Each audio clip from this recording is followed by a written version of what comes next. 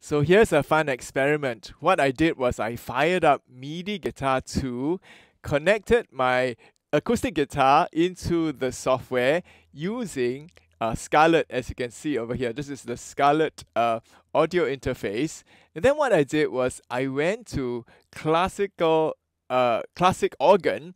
That's a sound that I wanted to have. So when I'm playing my acoustic guitar, you will get an organ sound. Now, of course, I could have chosen acoustic piano or some other instrument that you see, all the different options over here.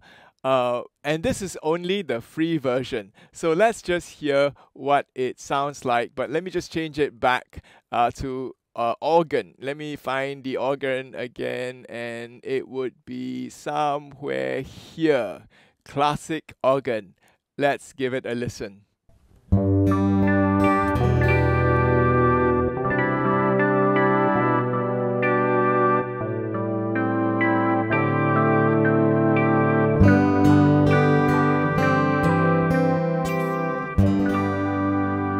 So essentially what we have over here is that we have an analog instrument like this one, and we are connecting this using some devices which converts the analog sound into a digital sound. And that's really innovation for you.